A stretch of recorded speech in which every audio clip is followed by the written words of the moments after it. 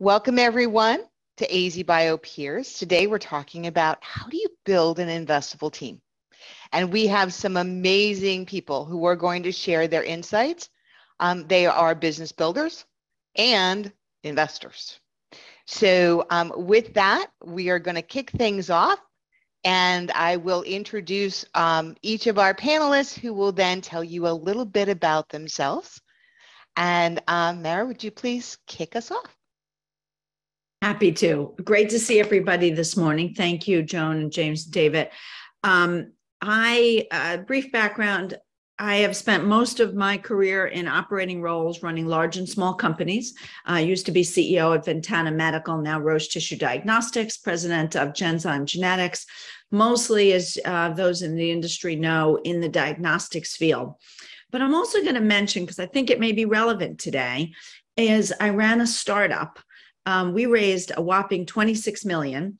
And to give you a perspective, 15 years ago, we were the #1 money raiser in Massachusetts at $26 million, non-therapeutic.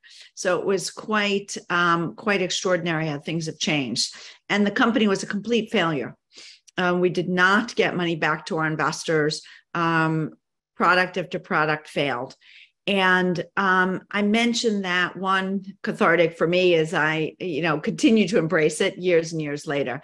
But it taught me a lot of lessons. And I think that to anyone who's had failures so far or will have them in the future, it's really important to understand the lessons you learn. Today, I run Bluestone Venture Partners, a venture firm focused on the Mountain Southwest, what we call the NATO states, New Mexico, Arizona, Texas, and Oklahoma. We have 9 investments, 3 in Arizona, already sold one of them, and raising money for our second fund. I also work with the federal government and the Rockefeller Foundation on COVID testing and general COVID policies. So great to be here. And very happy to participate in this discussion. Actually, I'm sorry, I'll mention one other thing. Founder of the School of Diagnostics at Arizona State University. I was going to say, that's one of your proudest accomplishments. I know that's less about building a team, but it is something that I am incredibly proud of. So if anyone wants to know about the school, get to me later. Awesome. Jim? So I'm Jim Goulka. I lead Arizona Tech Investors. It's the angel group in Phoenix. We're 108 men and women who invest our own money in startups. As a data point, we've invested in 35 life science deals over the years. 33 of them I've managed. So I've done a lot of investing there. I've done private equity deals in years gone by and been the CEO of 3 software companies. 2 angel funded, 1 VC funded, 1 I sold to Steve Jobs. So been on both the success and failure platforms for software. And I'm delighted to be here. Thank you, James. And Jim, you have done such an amazing job with ATI, and you've been there now for how many years? 12. And are you going to be leading the team next year? Nope, I'm retiring on December 31 from the leadership of the group. They'll stay an investor. Well, we're never going to let you get very far away. But thank you for everything that you've done for the community. David, you're up. I'm David Youngentob. I think the reason Joan thought I'd be good for this is because of a role I have with Willamette Valley Capital, where I am a director. Willamette Valley Capital is an early stage venture fund that invests in deep tech. We are based out of Oregon, the Willamette Valley. That's where I spent 9 years. And the group is actually interesting probably to people on this call because we're a venture entity, a venture fund that is a startup itself. So it's been really fun for me to do mentoring in AZBio and get invited to do this because I get to sit next to people on a peer level that really I look up to and think, if you were to switch the roles for some of the entrepreneurs, to be like a first-time entrepreneur being on a panel with someone who, was on their 3rd or 4th company with, maybe an exit or 2 or an IPO under their belt. So it's really cool for me to be here. So 5 years of venture deal experience before and after going to business school. The reason I got interested in entrepreneurship and venture investing was because of a failed startup of my own. Cyano Solutions was attempting to develop preclinical or advanced preclinical work around a drug technology out of the University of Oregon that would make chemo drugs safer, so we could turn chemotherapy drugs into pro-drugs that don't activate until they're in the tumor. Company ran out of money, so I went through that experience. We had a wake for the company. But yeah, I've spent 4 years building and launching accelerators at co-working spaces in Oregon, so I know entrepreneurs well. I know the entrepreneurship community in Oregon really well. I'm starting to learn it the last couple of years here in Arizona. And I've also professionally done technology development capital for Intel for 2 years. And now I am a manager in corporate business development with Nagra Kudelski. We're a global security technology firm out of Switzerland. And I work on managing our innovation investment across a few different business units: cybersecurity, Internet of Things, public access, and digital TV. That's our fourth. Shows how much I need to rehearse that. But anyways, I think I've said enough. Nice to be here. Thanks, David. And as we continue this discussion, and this really is going to be a discussion. So many times, we have panels and there's formal questions. We're all friends. We're not always going to agree on some of the things that we say. And that's the best part of a discussion like this, because you get to hear the perspectives of 4 people who have built companies, invested in companies, worked with companies, and are sharing their time with you today. So to all of our panelists, thank you so much. To kind of get things started, our focus today is building an investable team.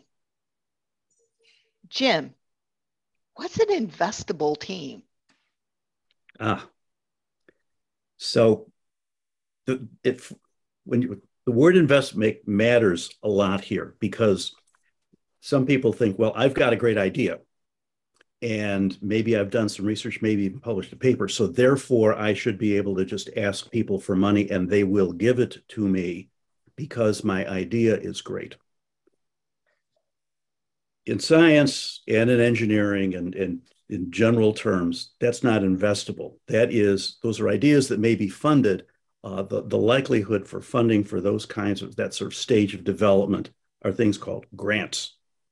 Grants are given to people to explore ideas where an outcome is not necessarily predetermined or is going to generate any kind of economic opportunity.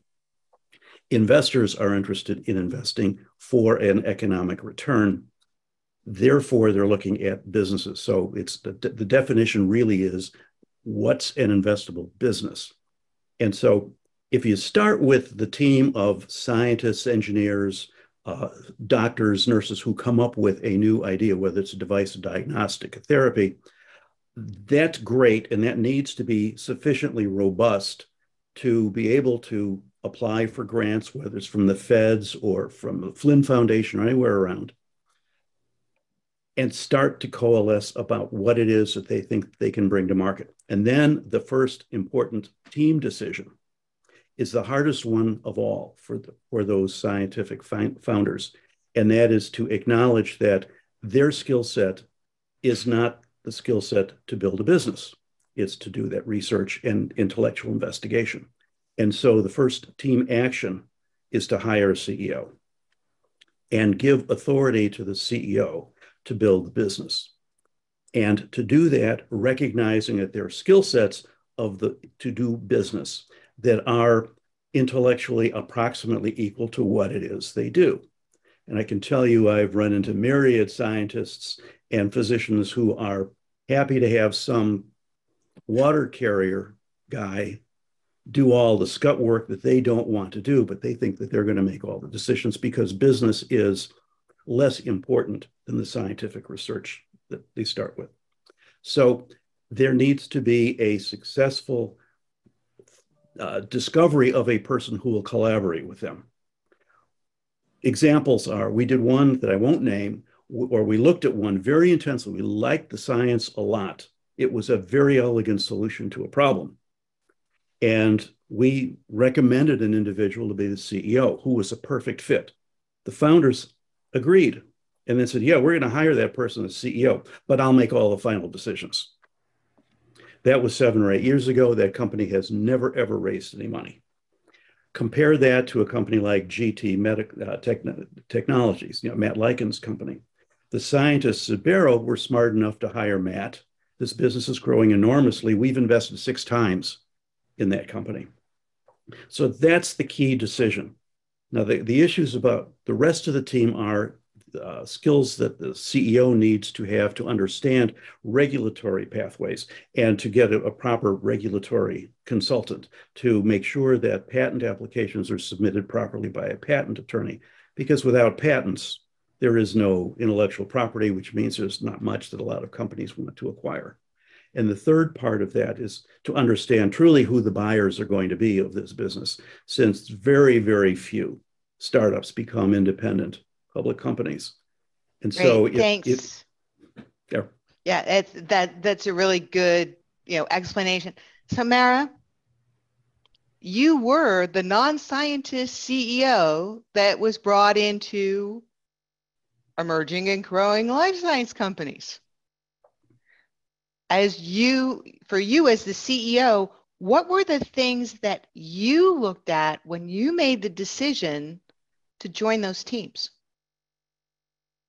Well, 3 things. And first of all, let me just agree with everything Jim said and say that I'm an investor and with GT MedTech. So just to put that out there. So completely agree, and a lot of thumbs up for Matt Lycans, who won a Fast Lane Award with AZBio in the past as well. But what I look for from my old days at Bain & Company, it's 3 things. One is the foundation of intelligence. And intelligence, as everybody knows, is not one simple answer, but relevant intelligence. But most importantly, it's somebody who has the fire in the belly, who can, I like to say, will not take no for an answer, and fights as hard as is appropriate. Now, sometimes you have to take no at some point, but somebody who won't take no as an answer. And the second thing, which I think is often overlooked, but implied in Jim's comments, which is somebody who will take guidance. And, it's easy to say people who take guidance from a board, but, pet peeve. I can't stand people who say they're always taking guidance, and every board meeting they agree with everything I say and everybody else says. And quite frankly, they're really only doing that to nod and make people feel good and have no interest in going forward.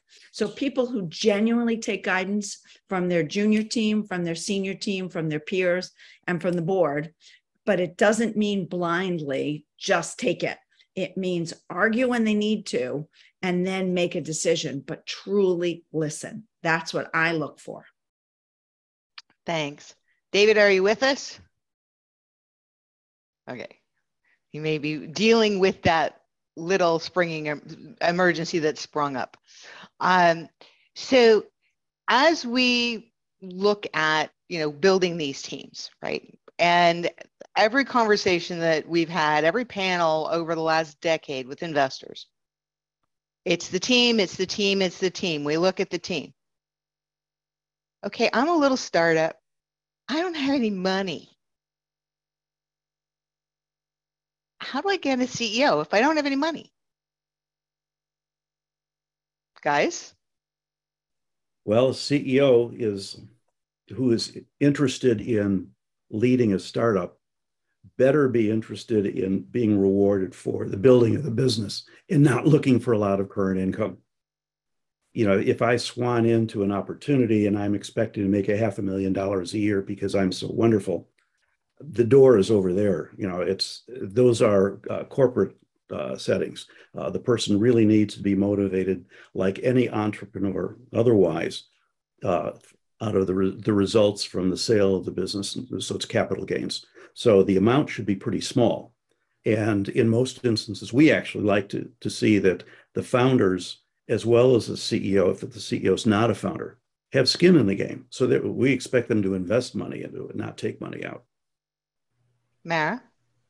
Again, agree with all that, but I think there's a lot of nuances here. If you want a lot of cash, a startup CEO isn't the place, but you've got to think creatively. It's probably obvious to everybody, but what's the package in terms of equity? What's the package in terms of health insurance and otherwise? And what works for you today may not work for you forever. So you may have a great CEO who is thinking about retirement, but doesn't really need to, and say, stay with us for 3 months until we either get a different CEO or raise enough money to pay you. Don't think about it as an all or nothing, pay them $300,000 a year or walk away. Think creatively, think out of the box to get the person that you need, even if it's for a short period of time. So David, we're talking about how do you get a good CEO for your company or other key team members, which we're going to talk about in a minute, if you don't have any cash. But there's a really beautiful book called Slicing Pie that explains how most entrepreneurs, go about carving out equity in a very, very early stage business, before you get lawyers involved and have an ESOP not an ESOP, options pool. So I'm not going to do a thesis presentation on the concepts of the book, but the idea is, it's a negotiation. So somebody who's qualified and experienced is probably going to expect to be rewarded more than somebody who's new and passionate and really wants to join a mission that they care about. Not that the experienced person wouldn't care about it, but you find there's kind of two ends of the spectrum, right? Someone who's new and passionate and brings a lot of energy to the table and hopefully some special knowledge from the area that you're trying to, bring your startup to address. And then someone who's super experienced and brings a ton of full life cycle experience in startups, from seed to exit. And the idea is, in Slicing Pies, you establish what somebody thinks that their time is worth, how much time they're going to commit, and you benchmark that against what you negotiate your time is worth and how much time you and the rest of your team are spending on it. And you could even, if you haven't done that with your existing team, you can do something that may be more fair than what originally was established. Maybe 3 people start a company and they decide, let's just divide up the ownership a third each. But as time passes on, maybe one person is evidently working twice as much. So it really should be 50%, 25%, 25%. You can calibrate along those lines. So Slicing Pie is a really beautiful tool. It's on Amazon.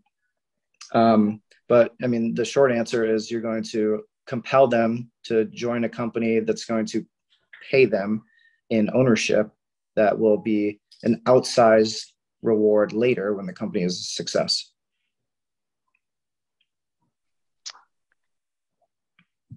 Thanks. So I said, those other jobs. So we've so often we focus on the chief science officer and the CEO. Some CEOs are very multitasking. They can do the books, they can do the marketing, they can do the fundraising, most can't. There needs to be someone who's, making sure that your financial structure is set up correctly. There needs to be someone who, if you're starting to hire people, is making sure your HR stuff is set up correctly.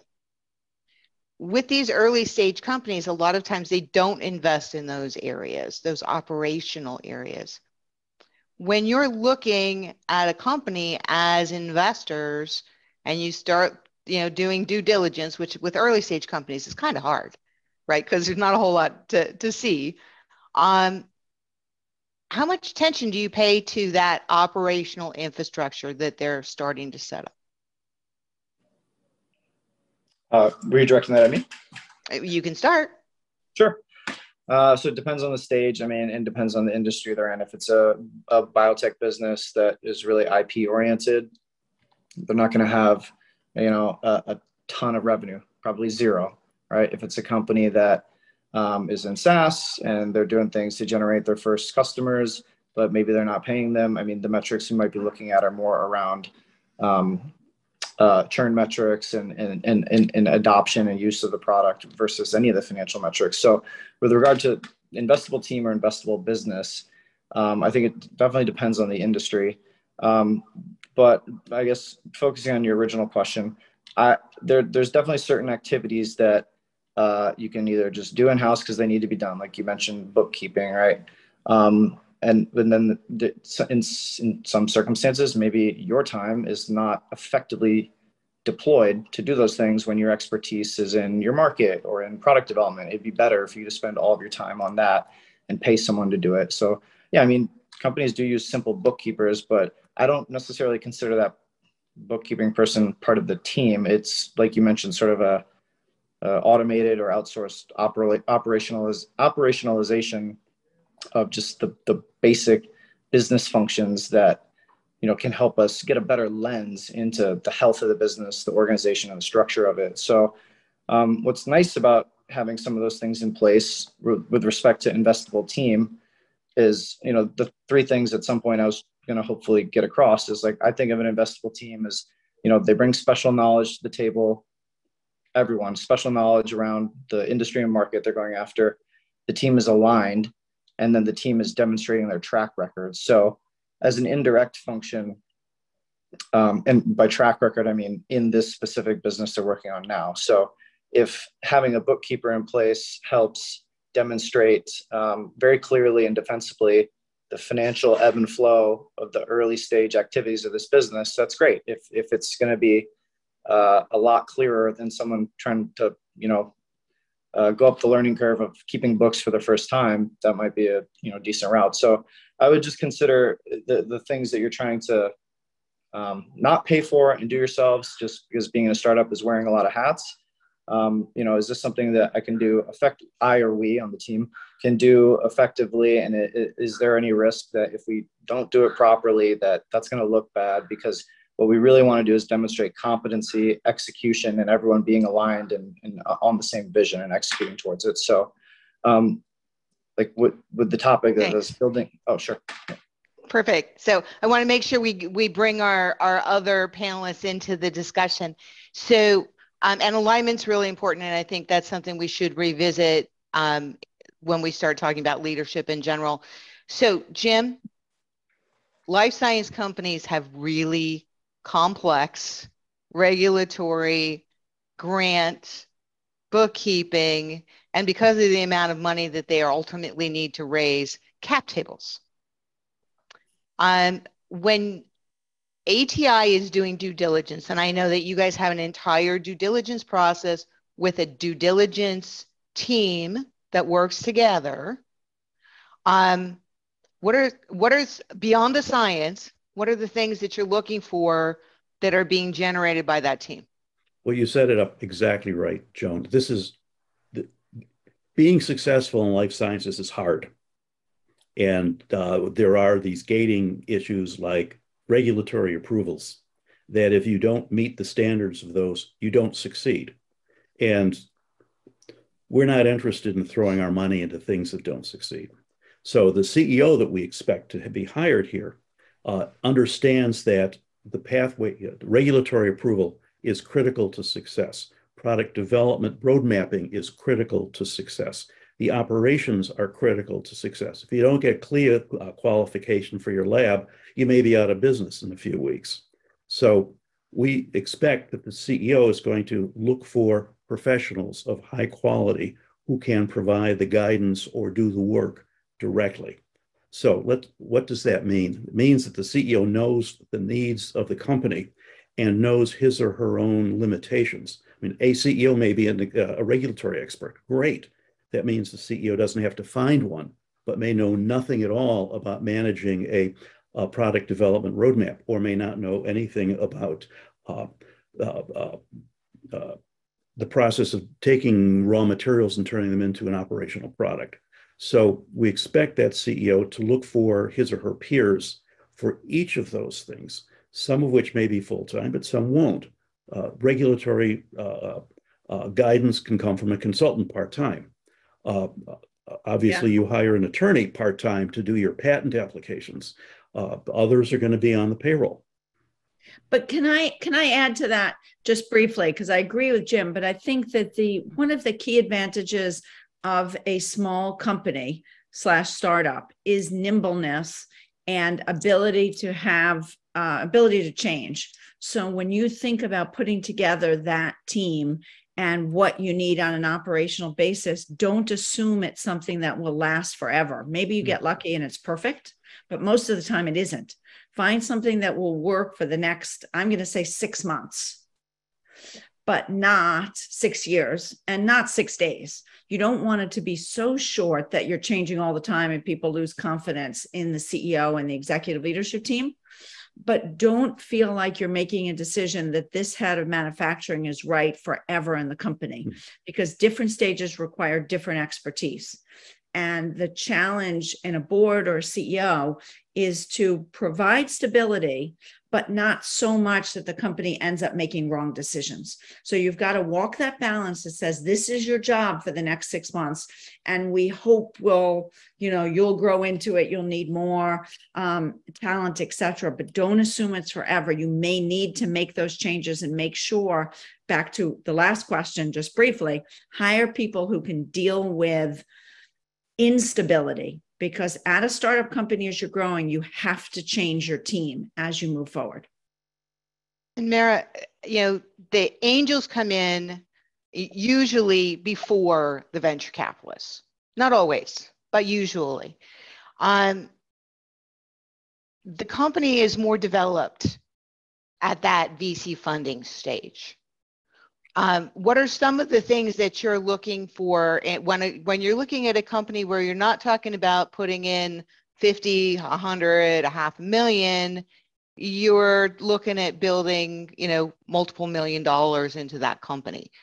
How does the expectations of the team and its governance change?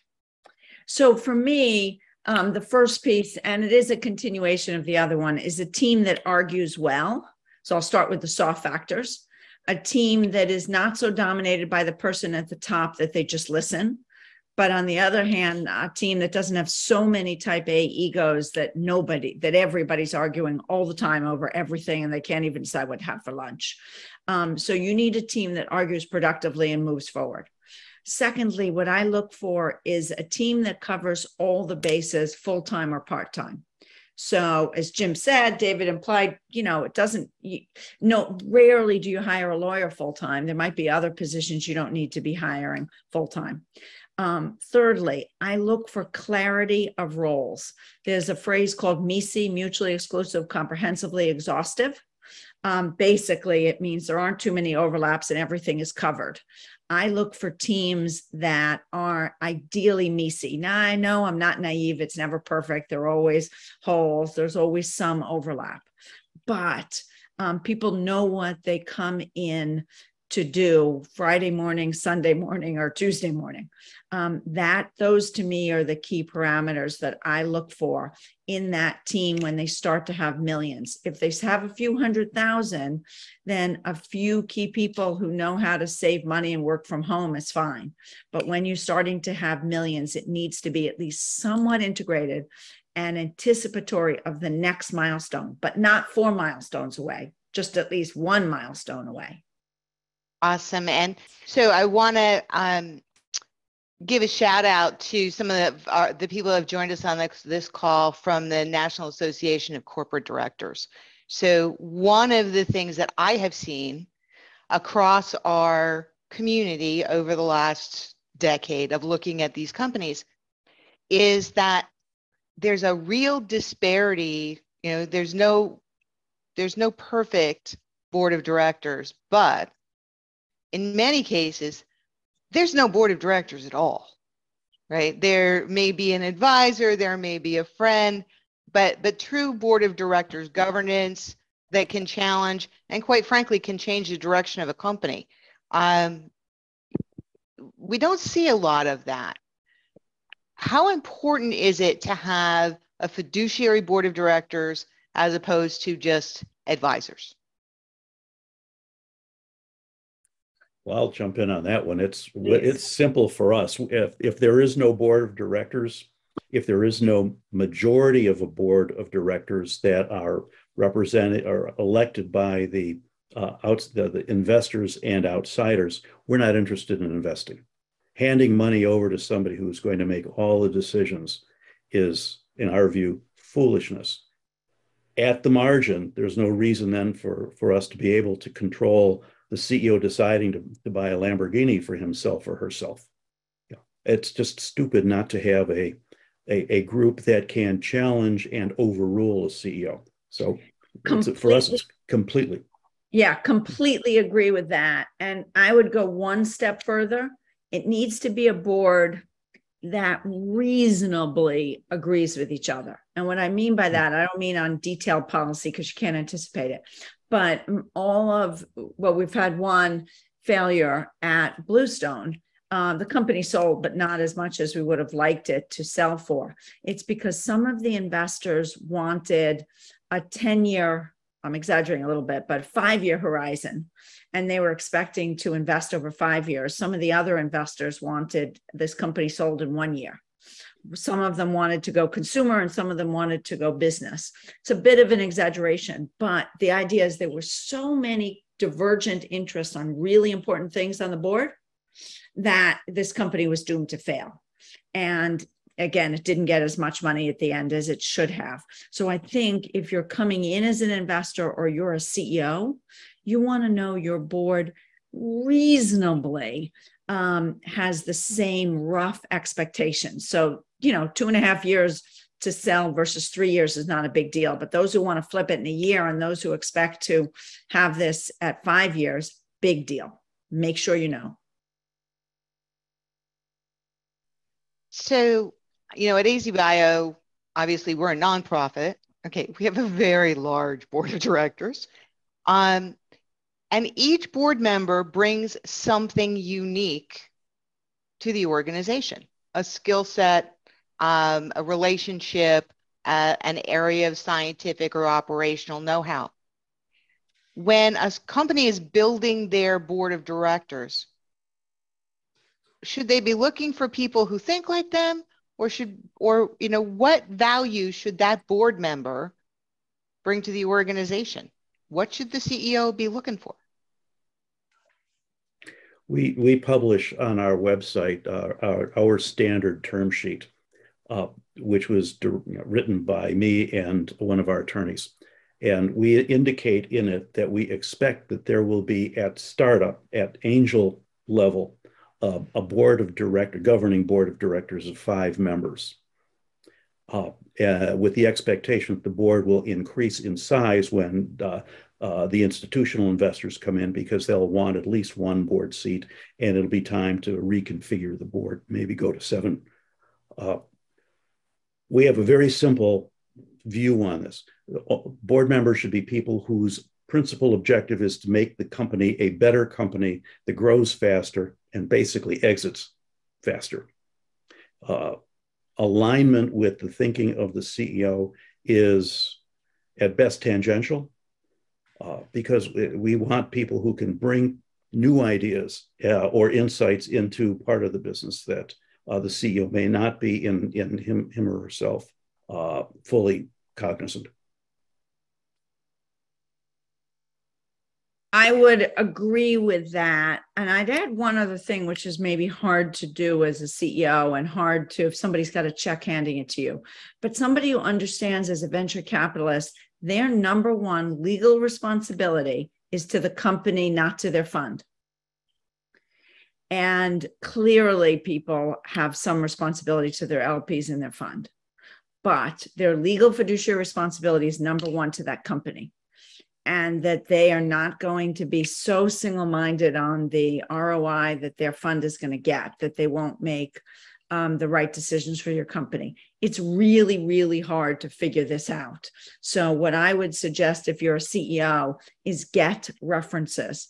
If you have the privilege of having different term sheets, which not everybody has that privilege of doing, but if you do, get references from other CEOs, find out other boards this venture capitalist or angel investor is sat on, and make sure they're reasonable to work with. A quick story, Joan, can I, 1 more minute to this?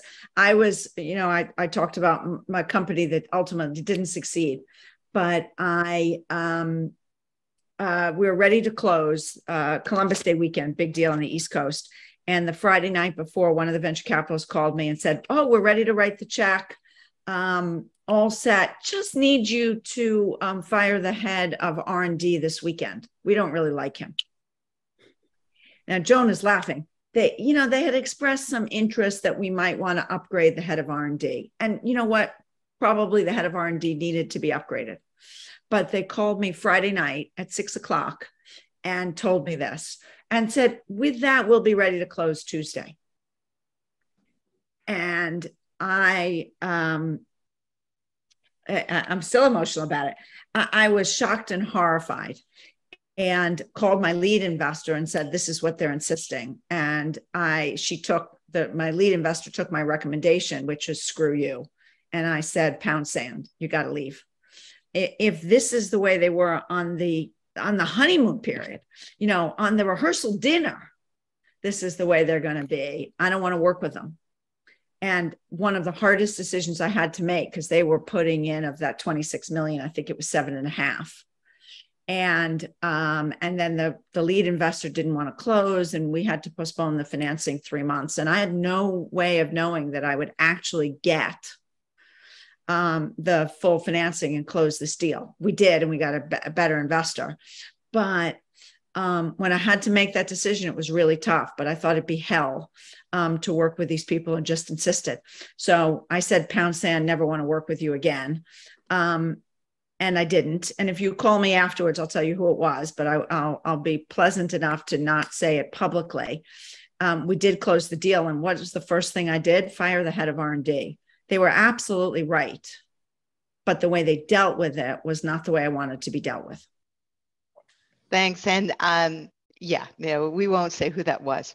So rapid fire. Should board members be responsible for helping to raise money for the company? Yes or no? David? Helping, yes. Jim? In a secondary role. Mara? Yes, with introductions. Okay. Now, I'm a university spin-out. I've never raised money in my life. And except I've gotten grants, but that's really different than asking for money from investors. Now, same question. Do I need to find board members who can help me raise money? David? Need to? No. Jim? Nope, just come to us. Mara? Yes. Yeah. So one of the things that I see so often is, Jim's, and he explained it earlier so well, the scientist with a great idea who has been working and living in the grant world. And I remember, this goes back to 2007, so I'm dating myself. And I was sitting down with a CEO who was asking for an investment from me, which I ultimately did make. And I was asking all these tough questions, and she said, "Why are you being so hard on me? You have the money." I said, "Yeah, I do." And at that time, I had worked 20 years personally to build up that money. I had a right to ask those questions if I was going to consider writing that check. And so, having people on your team that have the skill set to answer those questions, to anticipate those questions, but more importantly, to tell you when you don't have the right answers to those questions is really important, because you can spend a lot of time spinning your wheels chasing money that you're just not going to get. Jim, you've seen companies like that. Oh yeah, that's why I say our front door is wide open.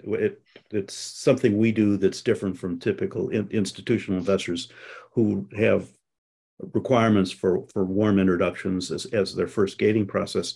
We don't. We'll talk to anybody. And if you have a couple of scientists that say, "Hey, I've got a great idea, I want to raise some money," we'll take the time to say, "You're not ready to raise money from anybody other than maybe a few individuals who like to do that sort of thing. Go find yourself a CEO." And so they'll either take that advice or not, but that will be their first turn down if that's the case. So if they come back with a CEO, then we'll pay a lot more attention to them. And that CEO will know something about the process so that then we have, we can engage in a useful dialogue. And as I say, we've invested in life science companies, 35, 36 companies over the years. So it's not that we're saying no all the time. So David, the other thing, and I think that mentoring concept that Jim brings up is really, really important. We created the AZBioPEERS mentoring program, which David is part of, to really spend time with these, developing companies and help them move to the next level. And by the way, almost every single time we have a company in that cohort, one of their primary things is, I need to raise money. So as we have those discussions, David, what are some of the, without naming names of companies, what are some of the challenges that you're hearing from the companies on their ability to interface with the investors? So I think I'll answer this in two parts. One is the team being totally aligned on like exactly what we're doing, and being able to bring to top of mind that core focus, because in reality, they're doing a lot of different things on a tactical activity basis, but like the purpose of the company, the direction it's heading, like what it's trying to achieve, the one sentence pitch, that has to be so cemented in the minds of the entire team and almost like chanted like an incantation, almost when you wake up in the morning or go to bed and throughout the day, just as a reminder of that very specific goal. So with that in mind, like that alignment helps everyone be able to speak in one voice. And I think going forth and getting the attention of whoever you might want that would look at you and consider investing, they don't know who you are. You're coming onto the radar for the first time, and having that very focused purpose and reason that you exist and what you're trying to achieve is like the hook that's going to get to like the next question. So like that's one part. Great. And the other part I think is just going into the unknown. It may be the first time doing this, and you have perceptions from, I don't know, TV and Shark Tank that it's going to be scary or whatever, but in reality, it's investors are out there to find really exciting, good deals. And if that's what you want to become, like it is of benefit to them to know who you are. So I think just having the confidence that we're doing something that excites us enough to work on this, and we need to do a very effective job of communicating to people who we are and what we're doing and extend the conversation from there. So just keeping it simple and just going through the grind. There's going to be a lot of no's, but it's a law of averages thing. Yeah, it's interesting. A friend of mine was a CEO that found some technology that they really liked at a university, built a company around it in stealth mode using his own money for 2 years, then got other people's money and, continued to build the company. And, eventually, like what Mara talked about, it just didn't work out. And it is scary. It's real scary. When we look at investable teams, there are going to be a lot of go, no-go decisions that those teams are going to have to make. There are going to be, as Mara illustrated, tough personnel decisions that they're going to have to make. How strong do these leaders need to be? Mara? I mean, incredible. It's too easy to say incredibly strong, but the question, I would phrase it a little bit differently. They have to be open to feedback, which I've said many times, but then decisive. That to me is the key piece. Is that what you mean, or am I oversimplifying it? Well, since we're coming up on the 5-minute warning, simple is good. Okay, so right. They need to be decisive and communicative. So not just sending an email saying yes, no, or 17. They need to be able to describe why they made that decision and communicate with people. Everybody says, and I believe it, you don't want any surprises at a board meeting. Jim, when you're looking at a team and you're doing due diligence, do you just take what they tell you at face value, or do you have other conversations? Oh, we have lots of other conversations with anybody that we think is appropriate. If there are some kinds of customers, we'll talk to customers. We'll talk sometimes to former colleagues and employees or employers of people to understand how they work in a team. We'll investigate their experiences as experts in whatever field there are, because anybody can say anything they want about what they do. I mean, all you have to do is read the headings in LinkedIn on anybody almost to see wonderful people who can do almost everything.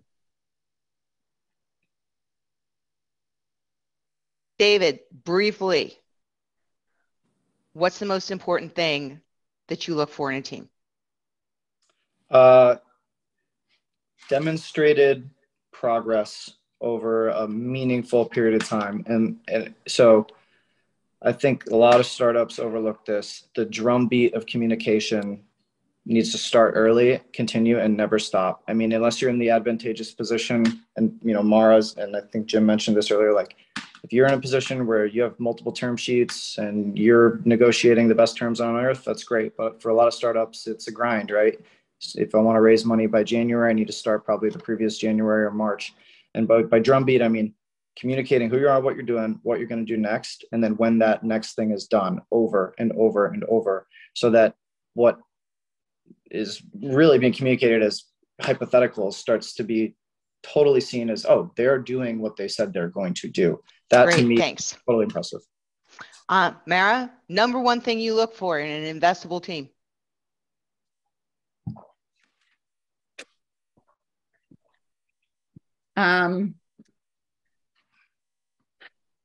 Operational excellence and ability to shoot for the stars while communicating. Jim? Do each of the team members understand their own professional limitations and those of each other?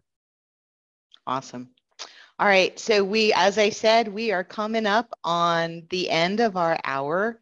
I want to, really thank our panelists, but I also want to give them a chance to share some closing thoughts. And Mara, since we started with you, let's start with you on this round too. Well, I mean, you've asked great questions. So intellectual, I'll try to phrase it in a slightly different way. I look for a team with intellectual honesty. And what I mean by that goes partly to what Jim said, team that knows what they can do and knows what they can't do. A team that has the ability to communicate good news and bad news. I get tired of teams that are great about bragging, but then when things go wrong, it takes them 2 weeks to tell the rest of the board. And lastly, the flight over Cleveland test, a team that I like enough that I don't mind sitting next to them while circling Cleveland. That one comes third, and you have to decide how much you like people or otherwise, but people that you are proud to be associated with. Great. Jim? It's two things, I think. One is that if you've got a great idea, go for it. Don't hesitate. Recognizing this is hard. It's not if it's too hard for you to move forward, then just go do something else entirely. But if it's not too hard for you, go do it. But don't blame other people, particularly people that don't give you money, for the difficulties or the lack of success that you have. Success is in your own hands. David? Yeah, so the three things that I mentioned earlier: special knowledge across the team, specific to the opportunity you're pursuing, the team being aligned and in sync around what they're doing, being able to communicate that, and then demonstrating that track record. It's not good if just the CEO is joining the call after call, from months on end. Get the whole team on there, have the CEO engaging the rest of the team to show how he is leading people that are as, or perhaps more talented, he or her, than the CEO, right? Showcasing that everyone is in sync along the same vision. You're getting things done, important milestones are being met, and you really truly possess special knowledge around this opportunity across the entire team. You really want that to shine through. Awesome. So here's mine. An investable team shows up. So many times I will see companies and I go to their website and I see amazing board members and I see amazing scientific advisory board members. And I see people that are on their operational team that I know don't work there. And it's really, really important that if you say that somebody's on your team, they show up. A phenomenal, world-class expert who's on the board of 200 other companies is not going to give me a real warm and fuzzy that you have that person's attention when it matters.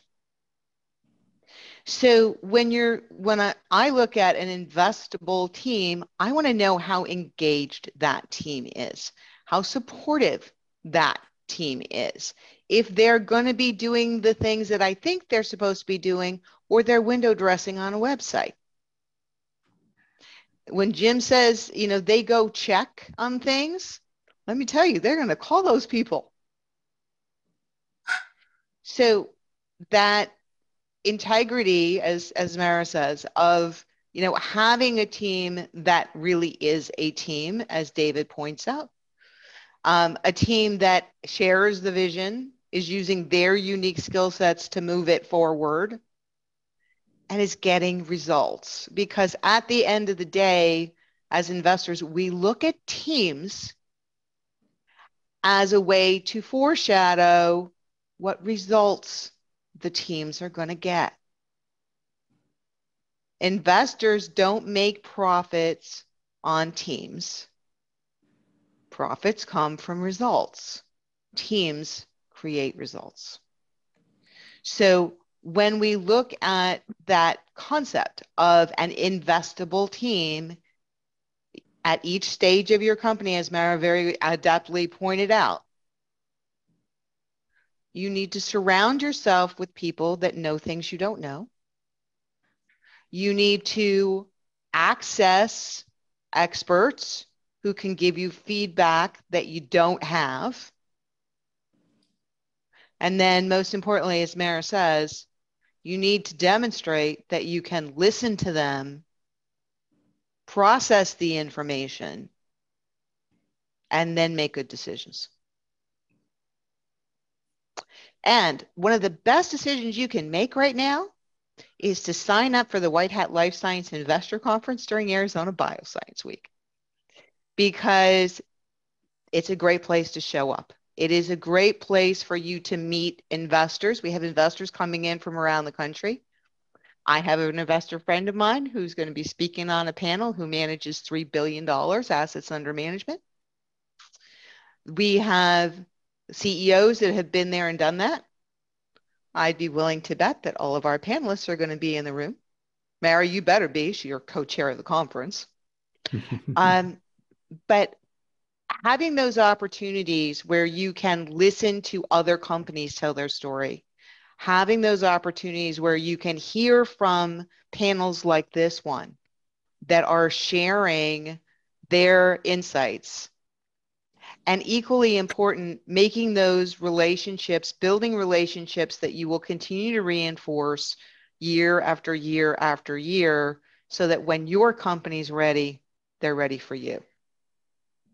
So I hope we'll see everybody. If you can't find the website, just go to azbio.org, go to the events drop down, and you will see right at the top, White Hat Investors, and plan to join us for dinner on the 28th at the AZBio Awards. It's included in your ticket.